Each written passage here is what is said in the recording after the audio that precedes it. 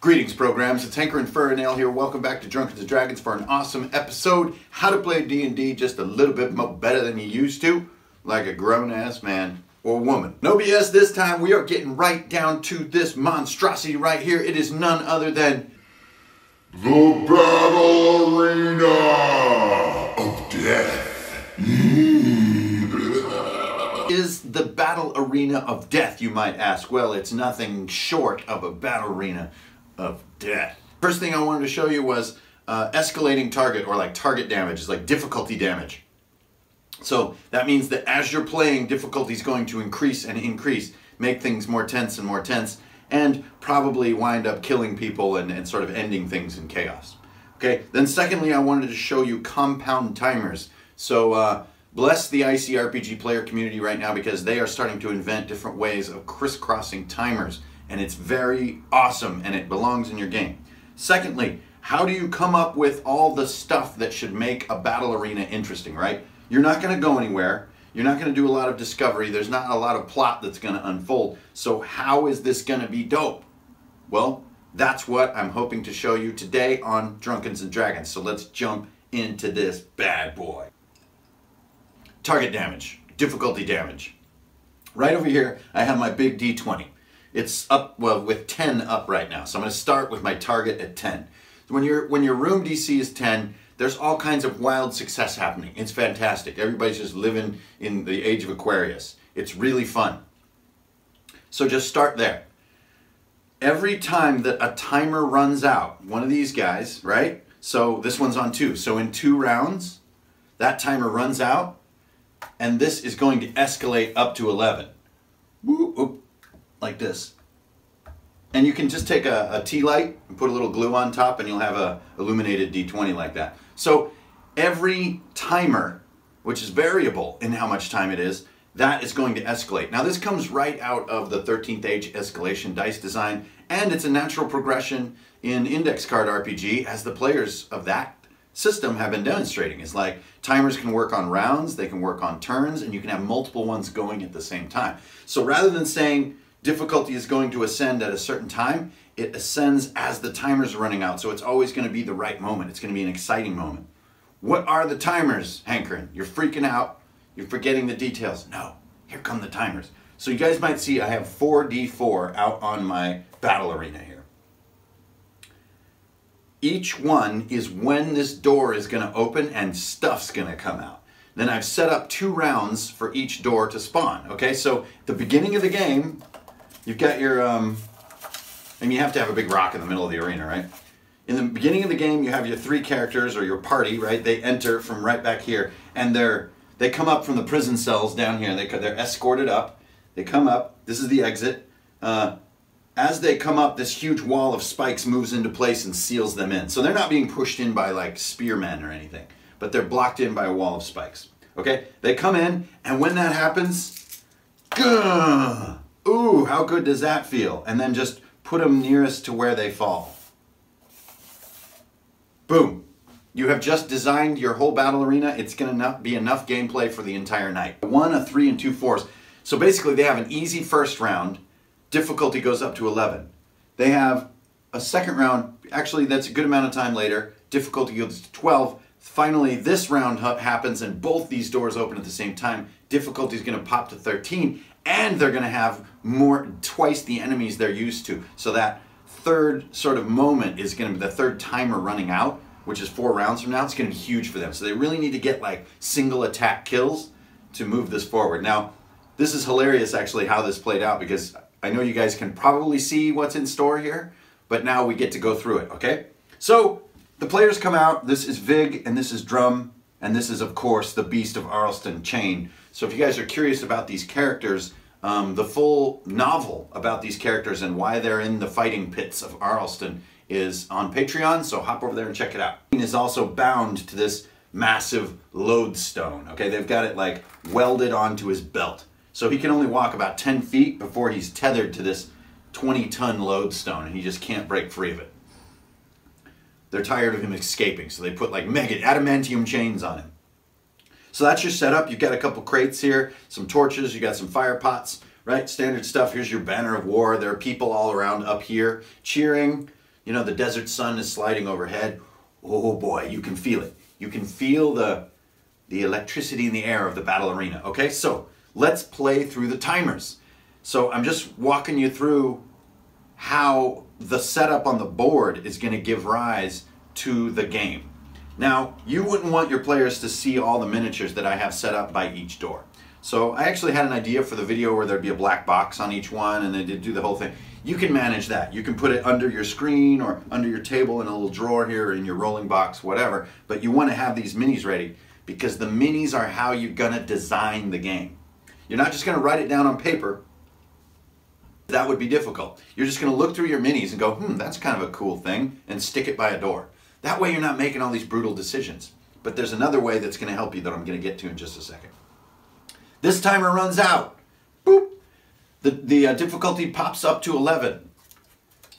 Right? This thing opens and wave 1 of this door enters, and it is 2 wave elementals or water elementals. So they're in the form of these sort of big crashing waves, right?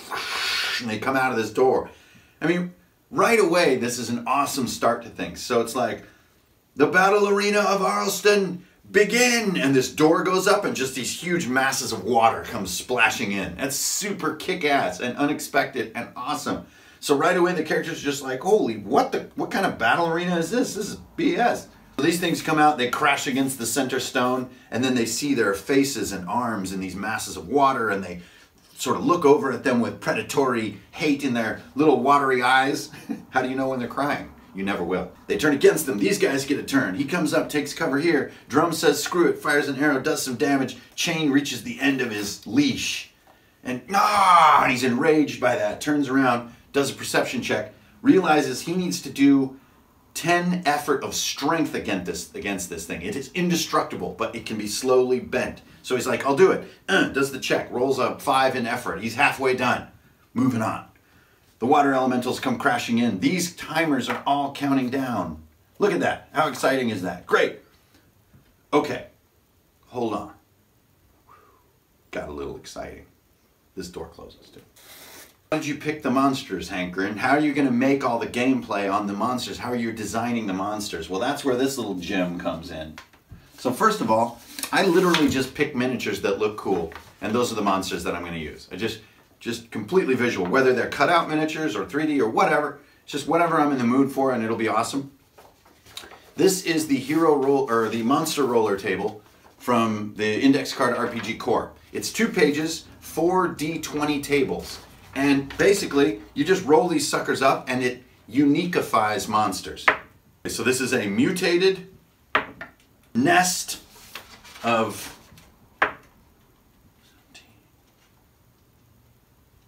what? Oh. There's like a bunch of junk in the water as it washes into the arena. And then finally, the upgrade portion, they're armored. So yeah, so these waves that come crashing in, they've already killed the past gladiators. And they've got chunks of armor all churning in the water, and it forms a deadly effect, a weapon damage effect. So as the water crashes over them, all this tangle of junk and armor that's inside the water is just cutting them up and everything. I didn't really think of that when I pulled these miniatures out, but the tables gave me that idea.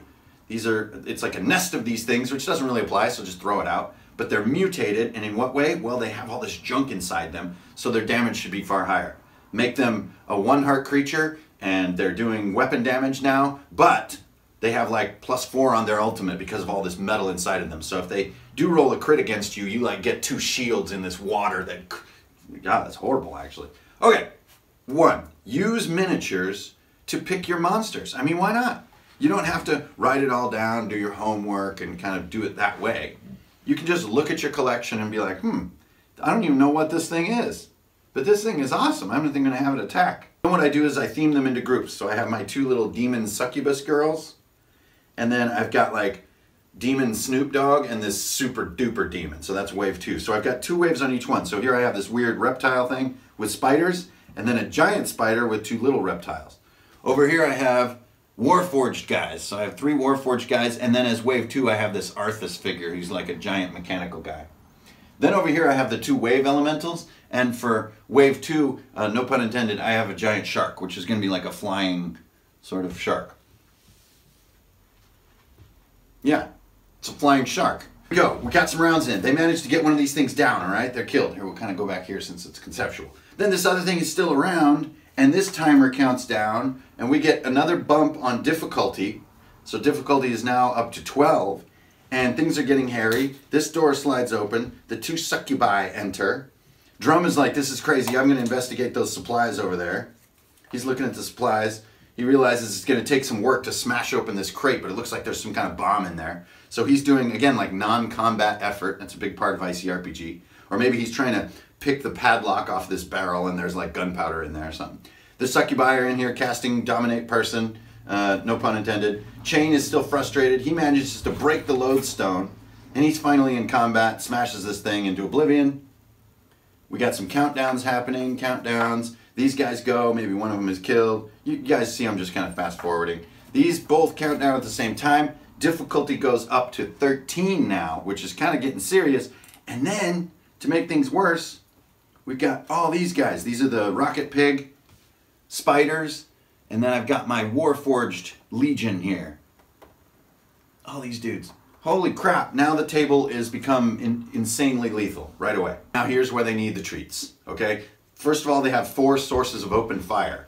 Always useful in combat. Next, I don't know if you can see it on camera there, but I hit a little pile of cannonballs over here. I don't know what they're gonna do with cannonballs, but I'm sure they'll think of something. Then they have their rock in the middle, which could either be toppled or hidden behind or wrapped or something. Then they have this lodestone with this big length of chain on it. And then they have the explosives in the crates. So they get to the crate, Drum figures it out, gets the thing over here, there's a huge explosion, it like gets rid of these guys. You know, there's a bunch of combat. Chain is in battle now, so he tanks all 3 of these guys. Vig kills this succubus, then they rejoin, somebody almost dies, there's a spider.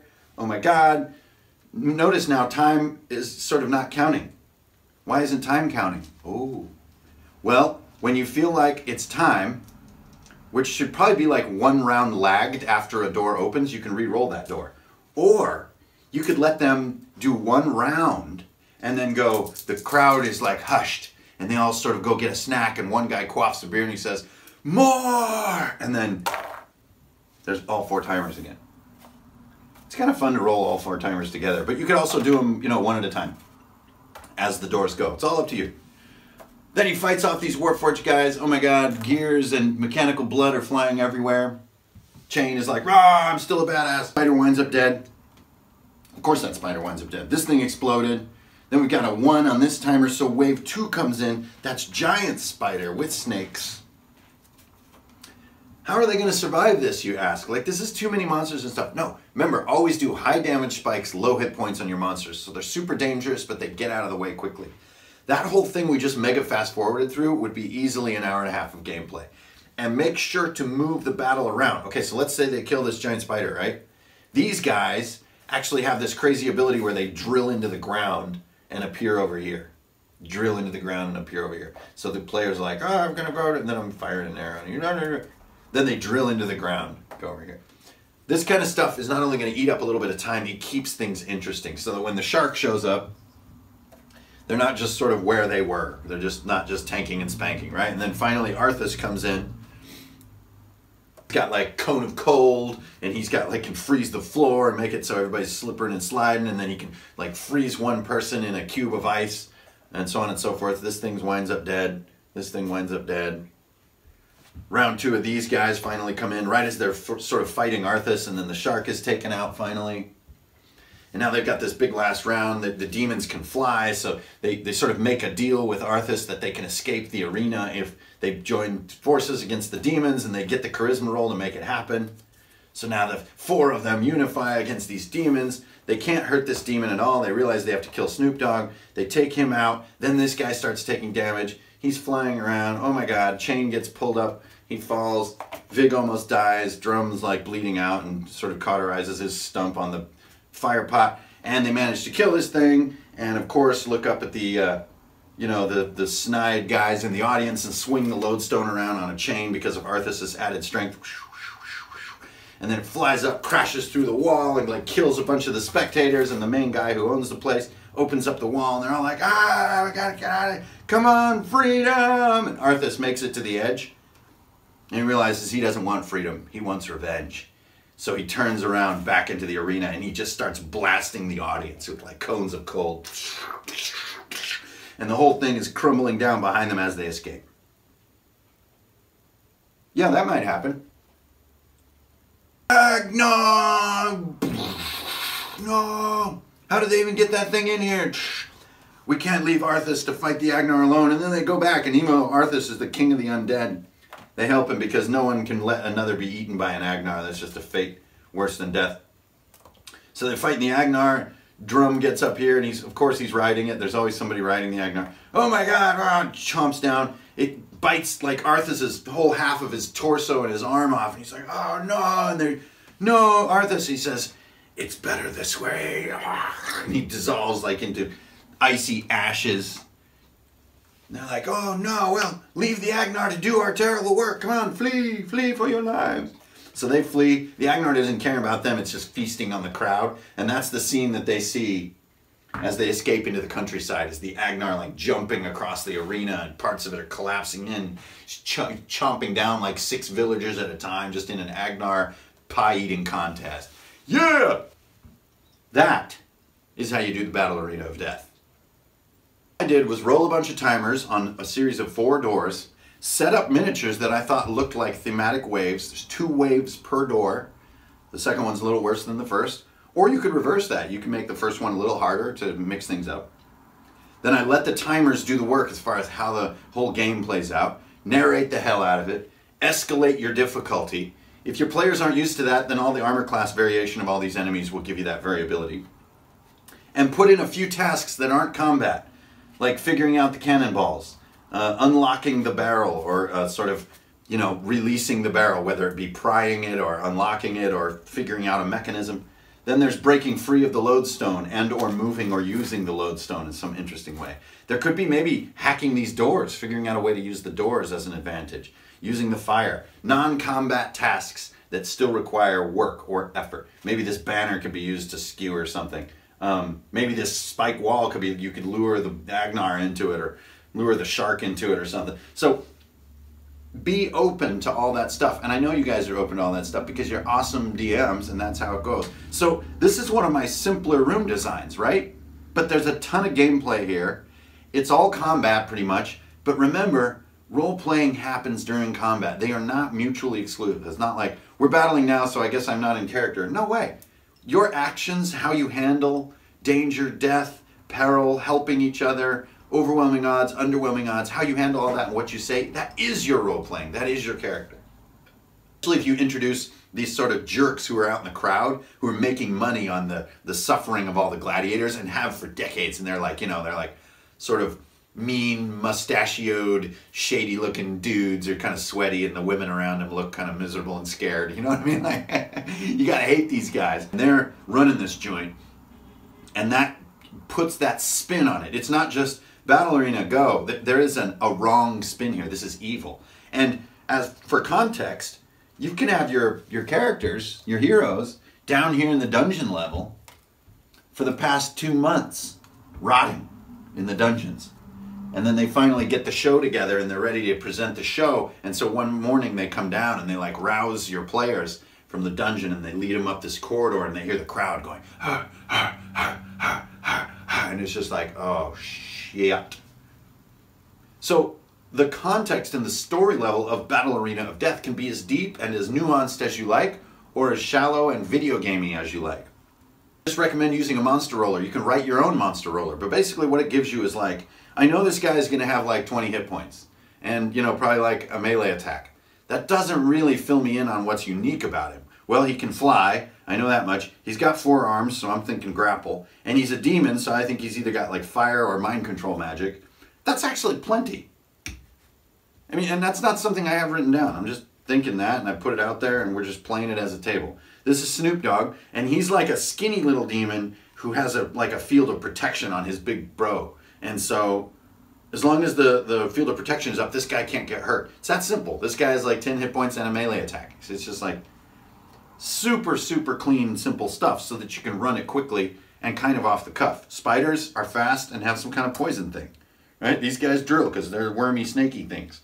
This guy has web because he's a big webby looking thing. Just let it be, and that way all your energy can go into making Battle Arena of Death fast and exciting and crazy, and have a lot of energy to execute it, and just enjoy having a nice detailed table to stare at and be like, oh, I'm gonna roll my 20 right on there, it's a 3! Finally, one last recommendation for this high energy video. I do strongly recommend getting your hands on one of these. This is a little oddball here. Boop. This is a directional dice. I got this at Gen Con. It's a Chessex dice. You can just look up Chessex directional die. And basically what it does is it'll point a direction for you. Isn't that great? So I normally do like a 1d12 and then I count on a clock. But this way it just points. And this thing's going to point at somebody. This is like evil spin the bottle. So if you have this guy, say, does a jet of fire out of his nose, in which direction does he shoot it? You can just do this. And it gives you an arrow, and then you just run a line. It's so great. So this can add a lot, especially if what you're trying to do is get a feeling of almost a co-op game. In a battle arena, since there's not a lot of story to reveal, the role of the Dungeon Master is much more like a board game officiant, rather than revealing secrets and revealing world and improvising story and stuff. It's more like you're just sort of officiating a co-op board game. And if you put yourself in that mindset, you're going to be so free from so many things. You're just going to be in there with the players having a great time.